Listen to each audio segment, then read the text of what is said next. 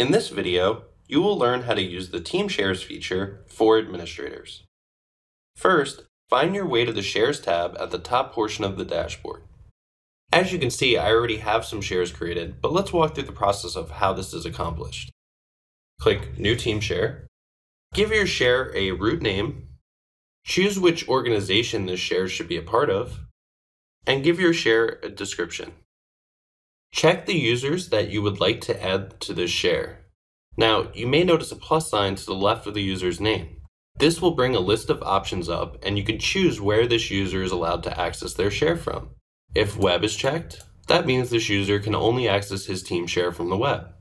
Or vice versa. If his machine is checked, he is only allowed to access this share from his device.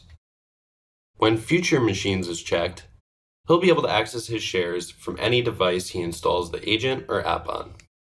Once you hit save, it will then create that share and redirect you to the shares page. It's going to list all of your shares, and you can browse a share, manage team share subscribers, edit a team share, or deactivate a team share. When I click Browse, it will then list all the files within my share. If I hit Manage Team Share Subscribers, I can add or remove users. When I edit a team share, I can switch which organization it should be a part of and add or edit a description. When I deactivate a team share, it's going to give me two options. I can either keep the files on a user's machine, or I can remove files from a user's machine.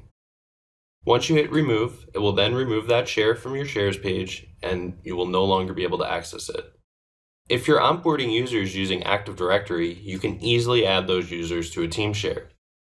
Just make your way to the Settings tab, go to Authentication, import users from an authentication source, choose your authentication source, and then scroll to the bottom of the page. Your Active Directory server will show up. Then find the users you would like to add.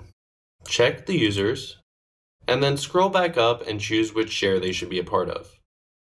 Once you hit Import Selected Users, it will then create accounts for those users and automatically add their share to their account. This can also be done when you create an account manually.